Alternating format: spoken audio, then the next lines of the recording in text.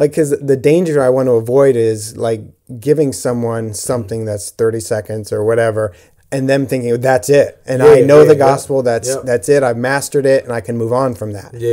Versus what I'm saying is like you're like bringing someone up to the edge of Yellowstone Park, and you're pointing to it, and they're right at the edge, and you're saying this is it. It's wonderful in there. It's glorious in here. And if you go in there, here's what you're going to find, and you bring out, a little bit of it, and they're able to taste it. But then on their own and for the rest of their lives, they can go in and explore the park, explore the gospel, and really be a part of that.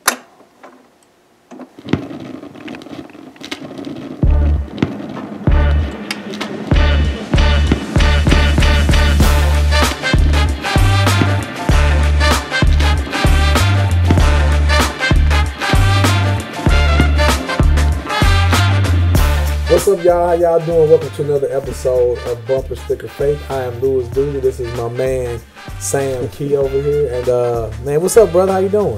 I'm doing pretty well. What kind of coffee do we have this morning? It's Ethiopian from I Have a Bean. I Have a Bean coffee. Yeah, we talked about them a little bit. Yeah, that's my wife's favorite variety. Yeah, she has good taste. African coffee, so yeah, she do. Expensive taste because it ain't cheap, but it's the best coffee around. Yeah. It's Bump Day, so happy Bump Day, everyone. And we have an episode today about about the gospel, right? And we were talking about this just now, kind of deciding the angle that we would approach with this. Like the idea that was on my mind was how to share the gospel, because people ask that often, and I'm in groups, you're probably in groups where that people want to know, like, just give me these 3 easy steps or whatever about how to share the gospel. So I thought we'd kick that idea around, and this could be a helpful conversation because you're planted in certain groups and ministries, and you have thoughts and ideas about that. But I guess to continue to start, want to ask you, do you remember the first time when the gospel really hit home to you? The gospel message, when you grasp it, or maybe when it grasped you? Yeah, no, I can definitely remember. It's actually the first time I heard it. Okay. Yeah, which wasn't hearing, it was reading. Mm-hmm. It was a Bible tract that somebody gave me. And so, I was at a low point in my life. I would even say a hopeless point in my life, and started reading this Bible tract, and, it articulated the gospel simply. But I believe the Holy Spirit was working on my heart and working on my mind, and, convicting me of my sin. And, it just seemed like I remember thinking this seems kind of outrageous, but if it's true, then it's the greatest thing that I've never heard before. That I've never heard, yeah. Yeah, the greatest thing I'd never heard at 19 years old. And you were at a low point, you said. I was in jail. I just earlier that day had been convicted of life in 100 years, or sentenced life in 100 years. So, yeah, my world was rocked, to say the least, and oftentimes I think people, when they're, in that bottomless pit type mode, if you will, they're receptive to almost anything. And so I would say I was no different. I was at the bottom of the pit. When I looked up, I couldn't see light, like all of those things. But it wasn't a desperation plea for accepting Christ because I wanted to get out of my situation. That was the difference. That's most people I've encountered at incarceration. They embrace something because they're desperate and they want to get out of it. And they want to bargain with God. Maybe if I do this, God, you'll get me out. Yeah. I embraced it because I wanted my life to be different. Wow. Yeah. And part of that difference, I would say, would be linked to getting out, maybe, maybe not.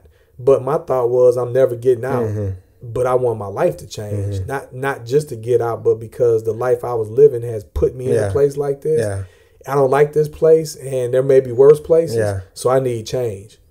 I think that's just worth highlighting for people, that here you are in that position where most of us would use that moment as a bargaining tool, but you were so captured and convicted by what this was saying about your life before God, not before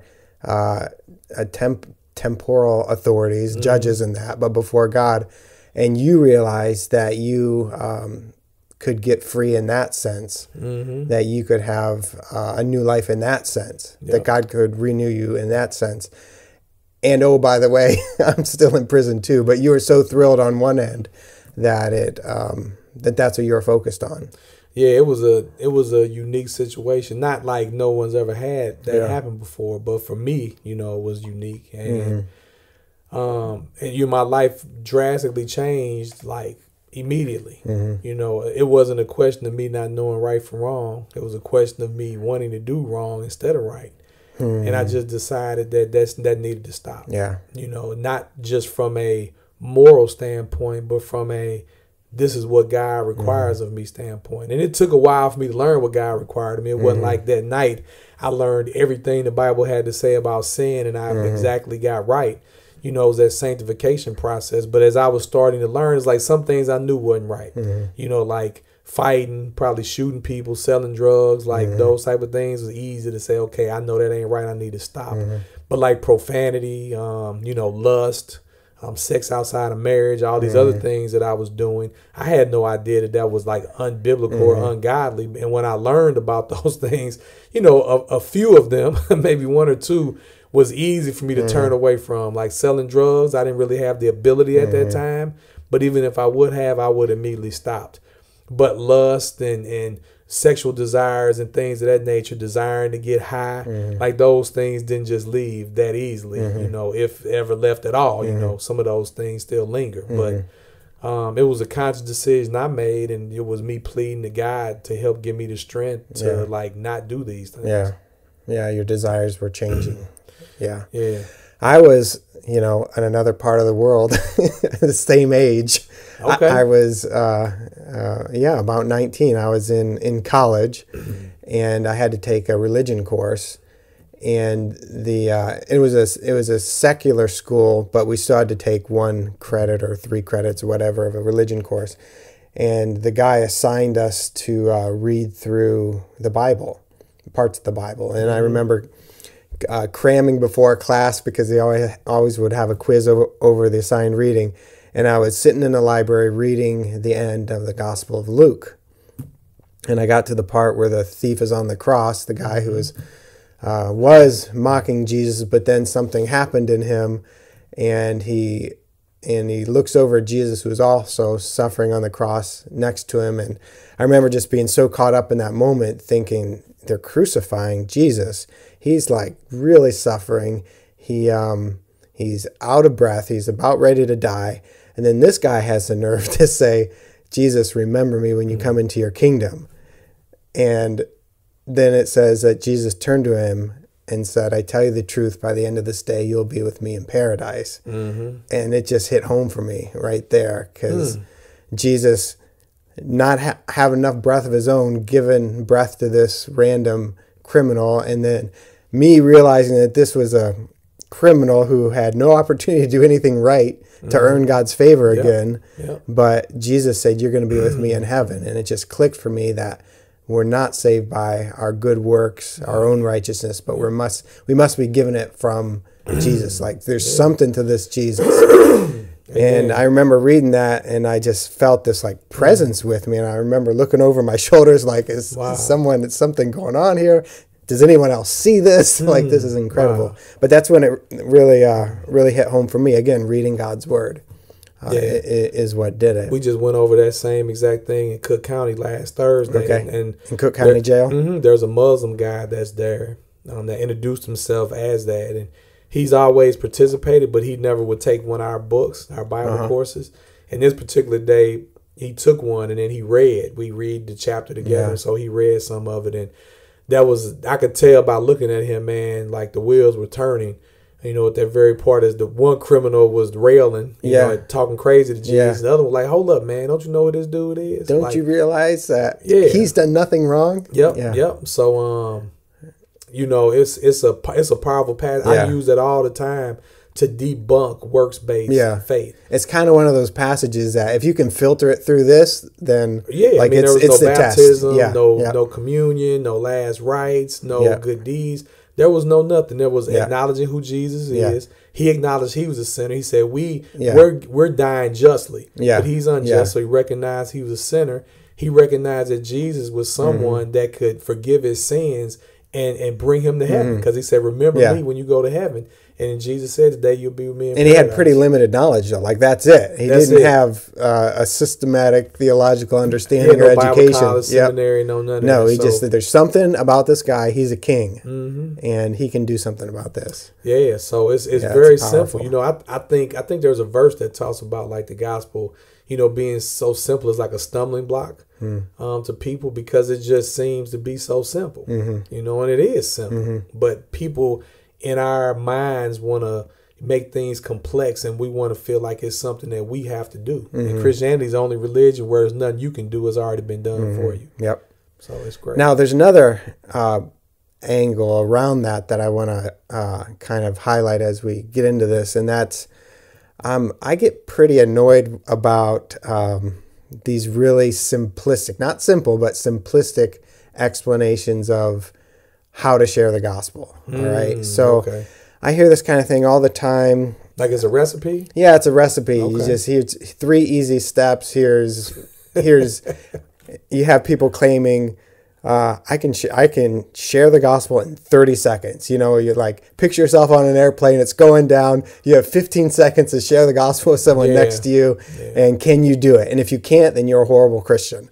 It's like I get really annoyed by that because the gospel isn't simplistic like that. It's so beautiful, and the whole story is so complex on some levels that you can get lost in it. Like, I know you were just in Yellowstone Park, around that area, and like, what if I were to say to you, okay, Lewis, in 15 seconds, tell me about Yellowstone Park? Yeah. You'd be like, no, it'd be a waste of my 15 seconds because I couldn't do it justice. You can't capture it. Yeah. And here we have, or like a symphony, like summarize Beethoven's Ninth Symphony in just 3 steps. And like, you can't do that. And the gospel is so beautiful. Yes, you can, on the one hand, say it in like one verse, like John 3:16, for God so loved the world. But also the gospel is like the entire book of Revelation and all its complexities and wonders and strangeness. So it's all of that. And that's why people spend their lifetime being changed and affected by it. So is your issue really with people, or you being annoyed with people who are caught up on the 3-second or 30-second version and they're not doing an extended version at any point? Yeah. Or I agree with that, because I think that time is time, right? And we have unique time with different people that we encounter, whether it be on a train or sharing an Uber ride, or whether it be a family member that we're around all the time. Like, we have different amounts of time with these people we encounter, and we should be prepared. You know, it shouldn't be, well, like, for instance, I was at Jiffy Lube years ago sitting there, and there was this woman there that was clearly distraught.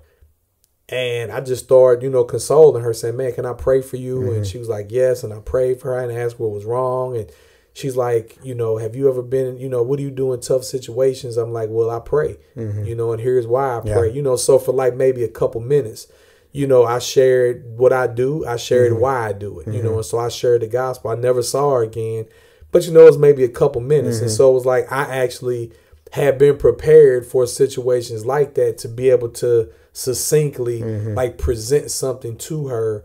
Because I couldn't do it in its entirety, what you're alluding to. Yeah. But I can share it to her enough to where if she were to believe what I shared, like the thief on the cross, salvation would have been something that she could attain. And if not that, there should be enough questions left for her that if she went to investigate later, she'd be able to really get the full picture of it. I guess what I'm saying, and that's a good clarification. It's as if, like, because the danger I want to avoid is like giving someone something that's 30 seconds or whatever, and them thinking that's it, and I know the gospel. That's it. I've mastered it, and I can move on from that. Versus what I'm saying is like you're like bringing someone up to the edge of Yellowstone Park, and you're pointing to it, and they're right at the edge, and you're saying this is it. It's wonderful in there. It's glorious in here. And if you go in there, here's what you're going to find, and you bring out, a little bit of it, and they're able to taste it. But then on their own and for the rest of their lives, they can go in and explore the park, explore the gospel, and really be a part of that. Yeah. Well, kingdom. my pet peeve, I have a pet peeve too when it comes to evangelism, is so many people are taught by their churches, just invite people to church. They don't even take the time to equip their people to share the gospel. They equip them to say, hey, come to church on Sunday. And it's like, dang, man, like there's just a handful of things wrong with that, in my opinion, I won't get into. And so my regret with that lady at Jiffy Lube wasn't that I didn't invite her to church, although that wouldn't have been a bad thing, just because I had shared the gospel with her already. If I would just invite her to church and that's it, to me, that would have been kind of bogus for me. But to try to like say, hey, I was in a Bible study at the time. Hey, if you like to know more, like here's my name, here's my number. If you're interested in coming, to learn more about what I just shared with you. So, and to me, that enters into the realm of discipleship. And so that's how I live my life, with the mindset of discipleship. And I would say that evangelism is the twin brother of discipleship. Like they mirror each other. They have to go hand in hand. You can't have discipleship without evangelism, but you can have evangelism without discipleship. And I think evangelism without discipleship is not good. That's my opinion. So they belong together. I think they belong together. Like if you think about the Billy Graham crusades, I've never been to one, but people I know that have, they were going around sharing the gospel, right? So doing evangelistic outreaches, but they would have numerous churches represented there with pastors and lay people and so on and so forth, to capture people's information to try to get them into the church to disciple them. So to me, that's marrying both together. But when you just have like open air evangelism where, you go to Chicago on almost any day, but especially the weekends, you got the guy with the bullhorn or you got the guy with signs, basically turn or burn, they selling fire insurance. And it's like, can God use that? Surely there's people in this world that'll say they saw that guy and they listened to that guy, they read that sign and they got saved. So how can I say that's bad or wrong? But what I can say is, like, I think there needs to be more. Like a tour guide to lead you through the park. There you go. to show you. Yeah, exactly right. So instead of just saying, here's the park, come on in, experience yourself, just say, hey, come follow me and let me show you and explain to you all the features in the park. I actually have a friend, his name's Tim Anderson, and he has a podcast called Holy Ghost Notes with the drummer from August Burns Red, kind of a metalcore band. And they, at one point in their journey together, had this organization set up because they were touring band members. And so they would put on concerts in all these cities, and they were Christian concerts, and oftentimes there would be gospel presentations and that. And they kind of had that conviction, like you just said, we just don't want these kids to make a decision now and have no follow-up.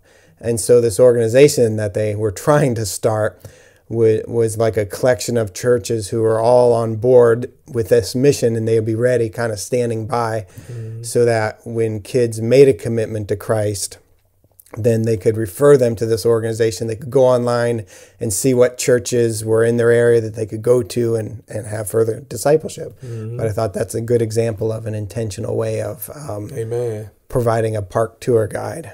Yeah, and I love that. That's a great idea. And there's organizations that do that. There's an organization that used to be called National School Project. They just recently changed their name to Decision Point, and they're all about sharing the gospel in middle school and high schools. And so they take Christian college students who disciple and mentor middle school and high school students, and they do outreaches, and they're all about like you inviting the kids to youth groups. So I get an opportunity sometimes to go share the gospel in some of these schools, and then they're high school students, which is amazing, man. They're reaching out to their classmates and saying, hey, come join us at Bible study, come join us at church, at youth group, and like do things together. And so it's a great organization. So you get to go speak sometimes to high school students. A lot of times. How do you approach that? How do you approach a high school group? I share my they want me to come share my testimony, because it's like, I got a kind of checkered background with some unusual things in it that, kind of grab people's attention. But I really try to clearly articulate the gospel,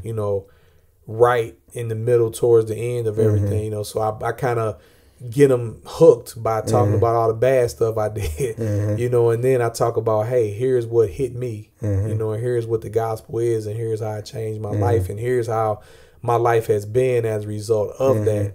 And so, the fruit that comes from it, I really don't know, because I'm not, I'm not hanging out with those churches and those youth and stuff like that. But I get opportunity quite often, during the school year, different schools all over the Chicagoland area and even out of the state to do that. And so it's pretty cool. Another thing I want to say, by way of a long introduction, is that apologetics is not the same as evangelism. And I think that's a good point of clarification. Yeah. Like, we think that apologetics is defending the faith. So, like, if you're trying to defend it against materialistic Darwinism or the problem of evil, all these hard questions that people throw at us, that's apologetics. But that's different from evangelism. It is, but don't you think those? So to me, if evangelism is a twin brother of discipleship, I would say evangelism and discipleship is the cousin to apologetics. And here's why: because almost my entire life in Christ, since I was 19, I have encountered people, whether they approach me or I approach them about something in Christianity or something biblical. And there's all these other beliefs. And, there's no way any one person can become an expert on everything. But I found there are usually a handful of things that, as I'm sharing the gospel, if I'm standing up speaking to a group of people, it rarely, if ever, comes up. But that's not most cases. In most cases, you're it's in conversation. Control of that. I'm in conversation with people. And where the Bible came from. Wasn't it written by a bunch of men? Didn't they change it? Proving the existence of God. Like, those are apologetic topics. But I think that every Christian should know those apologetics pertaining to those things. Because if you don't know, then to me, how rooted is your faith really in the supernaturalness of God's word and his creation? And so for me, I saw by way of not feeling like my faith being kind of shook, or me feeling like a hypocrite for believing something I didn't know, I took it upon myself to learn the answers to these things, because they almost always come up. There's always, if you're talking to a group of 3 or 4 people where you're kind of having a Q&A session or you're sharing the gospel with them, if they have a chance to ask questions, there's always going to be somebody in the group to ask about where the Bible came from. How do we know there is a God? I think we need to know that stuff. Yeah, I agree, but to me, that's not evangelism in the like pure sense. And but I totally agree with that. And I agree with you. It's not evangelism, because evangelism is sharing the good news of the life, death, resurrection of Jesus. And I just think that's important to highlight, because maybe you're not an expert or comfortable with all those apologetic arguments yet. That shouldn't keep you from bringing people to the park, though. Amen, and bringing people to the gospel. Amen. And sharing it's like I went to the Yellowstone and I saw I saw Old Faithful. I saw the Grand Tetons. I couldn't tell you how long those things been around. I can't tell you how that stuff works. But I can come show it to you. But if you want to know that stuff, then we got to find an expert, and then we can both learn together. The reason why, maybe it's the way I'm wired or my experiences, but it seems to be when I am having conversations with people, and I would even call this discipleship, because these are people I'm seeing, time and time again. Like, the more trustworthy I am to them, the more apt they are to take a leap of faith, so to speak. That's a great believe point. What I'm saying. And so when they ask me a bunch of questions and I have no answers, then to me, they're looking at me like, well, you just come trying to you trying to push something on me, and you don't know the answers.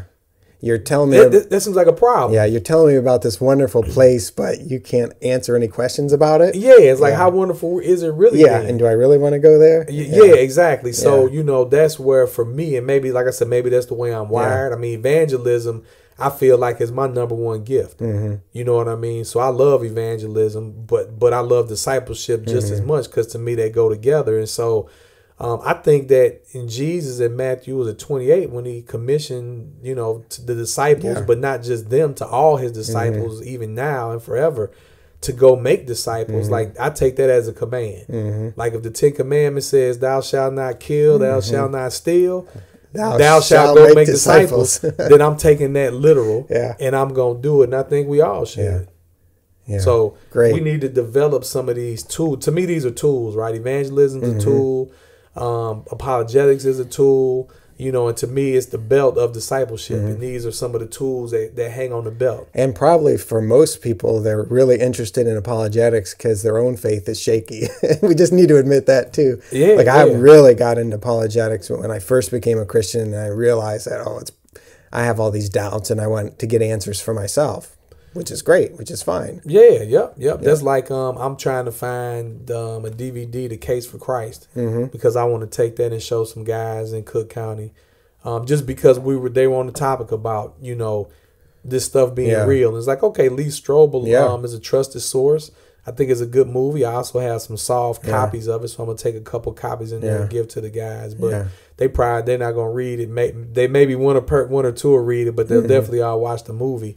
And it's just good to learn seeing somebody else's questions being answered, and then what the result is. That reminds me of your Thief on the Cross conversation. Colin Smith has a good audio format of his book, The Thief. What's it called? Heaven, How I Got Here. Yep. That's such a great book. Great resource about the thief on the cross. Yeah, I saw that little play with Stephen Baldwin. I did too. Oh, did you? Yeah. Okay. One of the first. Oh, yeah. How many years did he come? I don't know, but this was the first year at Arlington Heights. I was there too. Yeah, that's cool. Yeah, we didn't know each other then. He did a great job. I guess it really impacted Baldwin's life as he was getting into it. Yeah. Okay. And just being gripped by it. Yeah. And I won't say more, but Heaven, How I Got Here. All right, so as we get into what the gospel is, the way that I think about it, not in simplistic terms, but in just kind of a simple way of grasping it. But under each of these headings that I have, it's almost endless of conversation and thoughts it could generate. And as you are sharing a little bit about your testimony and story, I saw each of these things. So the first one, it's our problem, it's God's solution, and our response. Those are the three broad headings. Simple. I'm sure anyone would agree to that. Yep. So our problem, God's solution, and our response. And this is a good way for understanding what the gospel is and how to share it with people. But it's also helpful, I've found, for my own personal Bible reading. And even if I'm preparing to teach or to preach, I'll just have this little grid. Okay, I'll be looking at the passage and be thinking, okay, well, what's the human problem here? Of how they're bucking against God, where they're going wrong. And then what does God do? What's his solution? And then the third, what should our response be to God's solution? So the first one, our problem. This is the first movement, if you will, of the gospel.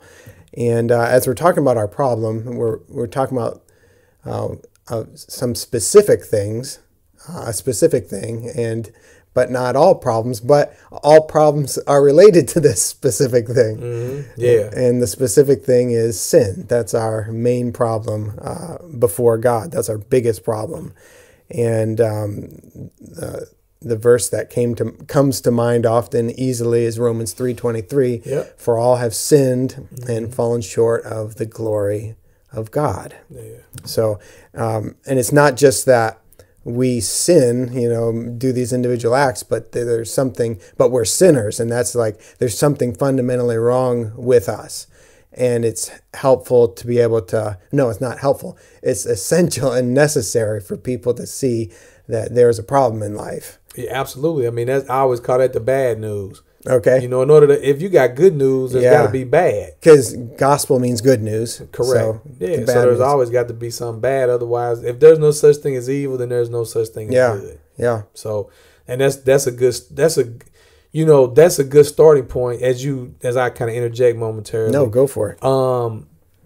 For years, because when the gospel was presented to me in that Bible track, and then just over the years of hearing the gospel presented in different ways, I started thinking, is that the only way to present the gospel? When I say only way, is starting with the bad news, you know, and then getting to the good news. So it's like our problem, God's solution, our response. And so it's like, what if for some people you have to like change the order up? You know what I mean? So in other words, like it's kind of like we're all sinners. We're all Romans 3:23, Romans 6:23, right? We're all sinners. We're all going to hell. And it's like, well, what if we talk about heaven first? If you know some new person you don't know, because that's a positive thing, you know, and a lot of people believe in some type of heaven, you know, so it gives you a good footing, right? It's like, how do we find common ground first? Because if you start off on uncommon ground, what I've experienced, and you know, I'm not some 80-year-old person been doing this forever, but in my experience, when you start off with negative things first, you know, it can turn into a negative conversation, or people are kind of standoffish. But you're one of those guys. But you get stereotyped. You know, so if it's a simple like, man, you know, I can't wait to get to heaven one day, man. You know, for a person that is complaining about loss of their job, loss of a loved one, getting into it with their spouse, their children, you know, are doing bad things. You know, it's like, wow, you know, it's great because one day in heaven we won't have to worry about that. And if they say, it's like, oh, wow, you believe in heaven too, like, you know, so it's like now we have a common bond, like we have something that we can both agree on, and then let's work back. I totally agree. So like, and I wanted to mention that too, that these 3 steps, like I said, they're these 3 movements. They're essential. They're all essential, but they don't have to be in that order. They really don't. And you'll find yourself in an ongoing, hopefully, relationship with someone, maybe touching a little bit on the second movement, maybe going to the third, back to the first. I find that, you're bouncing around back and forth. But even in like your example of starting off with heaven, I think your dog's barking. Yeah, man. I don't know. My wife up there doing something, so he's acting. But even with starting with like the second movement, you still were enticing them because they had losses or they had a bad job. So you were kind of assuming the problems in there. But they didn't quite realize the number one problem yet. But that's what we need to bring them back to. You know, so I look at it like, and maybe some people may find this kind of crude, but to me, it's all sales, man. Okay. Everything in this world revolves around sales. Okay. You know, in the gospel, you know, so it's not like some sleazy, like people that call car salesmen sleazy. Some of them are, some of them aren't. But, you know, I'm not really trying to sell you something, but it's the mindset. You know, I'm trying to figure out the best approach that you'll be willing to receive this information that I want to give you. That's vital. Vital information. And so it's like trying to sell a car, any product. You know, it might not be vital, but to me it is, because I get a paycheck if I make a sale. In this case, is you could turn from the, you know, hell to heaven if you accept this information I'm giving you. So what's the best strategy for me to use so that you'll be open to receiving it? I think it was Blaise Pascal who kind of created this image of kind of what we were talking about earlier, like painting a portrait or in your mind or whatever of the gospel of being so great. Like there's this park out there, you've never been to it, but let me describe it to you, and helping people to long for it, almost so that they want it to be true. You know, that you paint such a positive and great picture of it that they long for it and they want it to be true. But that would be a case of starting with the second step. Sure. So, but the first movement, our problem, couple of things more to touch on here is in the Romans verse it says, "For all have sinned and fallen short of the glory of God." And as I was thinking about that, and as I think about that, glory is, there's a C.S. Lewis book, this is how I remember this, called The Weight of Glory. It wasn't a book, but it's a sermon that he gave, The Weight of Glory. But glory itself, the Hebrew word is kavod, and it has a sense of being weighty or heavy, something that carries a lot of weight in your life. And or you could say something that your attention is on all the time. And so the verse says, "For all have sinned and fallen short of the glory of God." And so it's like saying, the real problem in our world and in your life is that you give your attention to the wrong thing. Like the wrong things carry the most weight in your life. And that's why our lives are shipwrecked so often and flipped upside down. And that's why we're going off in the wrong directions. And that's why we're not able to have peace, because we're constantly kicking against the goads, as Jesus said to Paul, right? We're constantly just rubbing ourselves the wrong way, and God is not at the highest point in our life. Our attention has fallen short of that, and that's, I believe, just an essential part of the gospel to get people to realize that the things that they're doing, like you said in your testimony, like people told you that doing drugs and sex and all these things were wrong, and you didn't quite know why yet, but I'm sure it didn't take long for you to realize that when you engage in these behaviors, when I engage in things that go against God's will, I just end up ruining my life. Mm-hmm. Yep, absolutely. And it's just a very practical thing. Yep. Right? When God's not the weightiest thing in my life, then I just make a mess of my life. Yeah, we fall all over the place, man. Yeah. I agree with that, bro. And helping people to see that. And I think people, it's easy for people to see that too. I was talking with someone a few months ago, and he was saying how he can't stop playing video games, and he's up all night playing video games, but he just can't stop. And I said, so wait a minute. If I heard you correctly, there's something that you're doing in your life that you don't like doing, but you can't stop doing it. He's like, yeah. That's crazy. I'm like, and that's a problem, right? He's like, yeah. So it's like, that's all we need to do is help people to see the problem. Yeah. Right? And that's what Paul said, that the very thing that I do, I don't want to do in Romans 7. So that's our problem. Next movement is God's solution. Yeah. And what is God's solution? What is God's solution not? First of all, his solution is not to like give us $1 million or it's not like never being sick. Yeah. It's not prosperity. It's not his solution. Is none of that. His solution is Christ and Christ crucified. Yeah. So that's in fact, he'll even employ some of those things that we don't like in order to get us to the right solution. Amen. Yep. Sometimes God sends you a messenger from Satan. Yeah. As we talked about like Paul said, he sent a messenger to buffet me. Yeah. It says like the King James Version. Yeah. I like that you mentioned that, because so many times when bad things are happening to people, they see them as bad things instead of seeing them as God's love reaching out to them. And oftentimes that's what it is.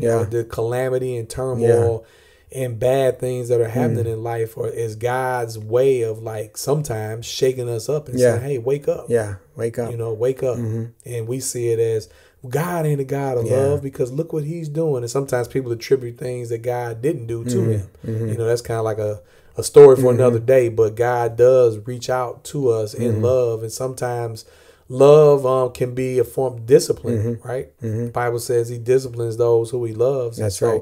God disciplines us because he loves us. He shakes us up to give us opportunity to maybe look up, and that doesn't negate, like in my situation, God didn't put me in jail. I put me in jail. Yep.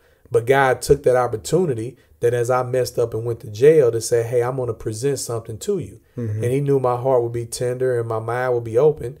I still had an opportunity where I believe I could have chose to not want to fool with that. But instead I chose to, so it was his love in a situation that I caused that was the worst in the world I had ever done. He reached out to me instead of judging me and saying, you did these evil things. How dare you? He said, man, you need love right now. You need my arms wrapped around you. And that's what I'm going to do. So part of God's solution is his love, understanding that.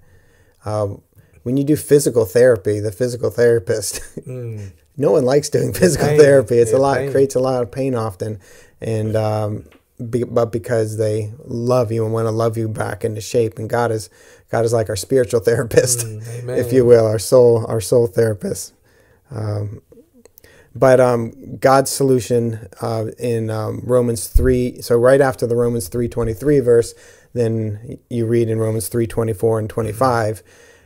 Those people who've fallen short. and are justified by his grace. Mm-hmm. So not by our works, but by his grace as a gift. Yep. A gift to us. It's such a practical and powerful verse, and are justified by his grace as a gift and so how does it give us this gift? It says through the redemption that is in Christ Jesus. And then when did Christ Jesus give us this redemption? What was it when he was teaching us? Was it when he's healing? What was it? But he specifies, it says, whom God put forward as a propitiation by his blood. So it was done on the cross. So, and are justified by his grace as a gift through the redemption that is in Christ Jesus, whom God put forward as a propitiation by his blood. That's God's solution. And it includes a cross, but there's so much more that you can get into and that you can explore in the forest of God's grace, like sanctification and adoption and regeneration, all these great things, all part of God's solution. But we need to help people to see that God really does love them. Amen. Amen. He loves them. And that, when people, I remember hearing that too for the first time in my life, that God loves you, wants to have a personal relationship with you. That's mind-blowing. It still is. Mm. So then that leads us to the third movement, and it's our response. So you have our problem, God's solution, and our response. Yep. So you need all these movements, not necessarily in that order, but you need all three of them to be complete. We need to respond to God's solution in some way. And how do we respond? I think of the old hymn, trust and obey. For there's no other way. There's no other way. And that's where the verse goes. And after Romans 3:23, 24, and 25, it says, to be received by faith. Yeah, amen. Right? To be received by faith. You got to trust it. You got to respond. Other ways to respond, and as you trust and obey, go to church, right? Yeah, without a doubt. Pray. Confess your sins. These are all ways to respond. Read the Bible and other good Christian books. Be joyful. Yeah. I want to talk about joy in a future episode because it's a command in the New Testament. Yeah. I fall short of that one. Be joyful and serve. Serve, yeah. Right? Any other ways that you can think of? I mean, that pretty much covers. In the category of responding. Yeah, I mean, fellowship. I mean, going to church would be some type of fellowship, but I would say, in some, maybe just hanging out with other Christians, and loving on them and bearing one another's burdens. I like what you were saying earlier about being a disciple, like not just hearing, but going all in and learning and growing and like committing yourself to it. Yeah, right? Well, I mean, to me, discipleship, another way I heard somebody else describe it that I like is life on life. Okay. And that's what Jesus did. So if we model his discipleship, like he spent intimate time with disciples, and then there was three that he spent more time with. I think it was Peter, James, and John. And so I think that our discipleship should mirror Jesus' discipleship. So it's finding people who are new to the faith and kind of taking them under your wing. And it's talking about regular life stuff, like talking about sin and be praying for them and helping them devise ways to conquer sin in their life. What they do with their finances, how they look at and treat their job, their boss, their employees, their coworkers, how they treat their wife, their children, just all these things that we encounter throughout life. God should be a part of that. And as I'm discipling someone, we would be having intentional conversations about these areas of their life. I will be opening my life up in these areas and sharing them my failures and also sharing the successes with them in hopes that they will be learning and growing how to incorporate the word of God into every facet of their life. And then at some point, like they become mature enough to where they can start discipling someone. And then it just keeps going. Yeah. So that's my framework and mindset when it comes to discipleship. So using our analogy again about Yellowstone, it's here's how you live in the forest. Here's how you take care of it. Here's how you thrive. Here's how you keep this thing going. Yeah, right? Without a doubt. I mean, I mean, it's opening your life up to them. The good, the bad, and the ugly. And then like them doing the same. And then you guys looking at the Bible and seeing how should we be responding? How should we be living? helping to reorient your life so that you're not falling into the same problem, so that you're living right side up again. Yeah, and to me, what is not discipleship is this big me, little you. You know, what do you mean by that? Well, there's so many people that have a lot of Bible knowledge and they want to spend time with the person, and it's like me always instructing them on what the biblical thing to do is. There's nothing wrong with that. But to me, there's no intimacy. It seems like sterile or robotic. It's like, at least me, the way I'm wired, I have a tendency more to gravitate towards trust and listen to someone that says, hey, we're going to talk about, let's talk about finances. Let's talk about being generous and giving. Let's talk about saving. Let's talk about spending. And man, look, here's where I failed at in my life. You know what I mean? These people I'm talking about that is not discipleship, they never disclose anything that they've done that's wrong. It's like they're putting on this image that they're almost like without sin and they're perfect. You know, or they'll say, well, you know what, it took me a long time. Well, why not share some things? Why not open up?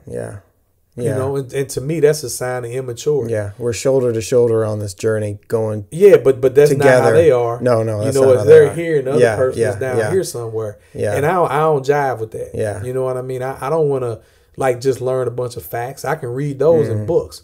I want to be able to ask a person questions and say, man, like that happened to you. Like, man, I feel terrible. You know what I mean? Or maybe it's something current that you're going through.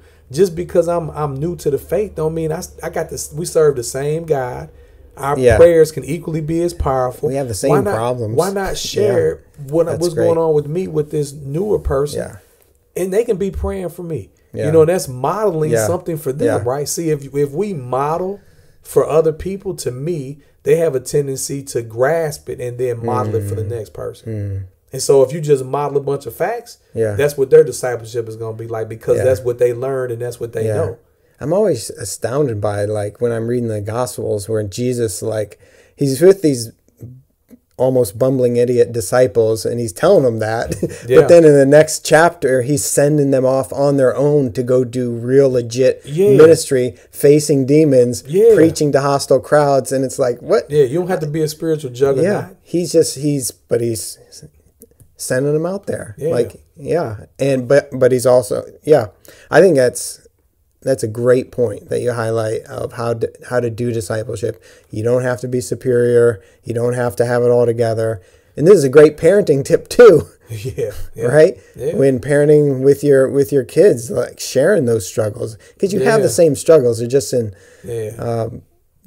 I would maybe say different degrees. I would say in parenting, you might want to be careful, like how much and what you share, just because it's your child. You know what I mean? Even if it's a somewhat adult child, you know, that's true. There are some things that need to be sacred. Like if you're having marital problems, you don't want to share that with your son or daughter. But just to be saying, hey man, you know, and they know that, right? If they live in the house with you, they know if you got little issues going on, and you can say, hey man, like a marriage is tough. You know, I'm struggling right now. And if I heard a guy say he was saying that he observed his teenage son disrespecting his mom. But the way that the dad approached this was he went to his son and he said, you know, I observed you disrespecting your mom, and you know where you learned that from? And the kid was like frozen.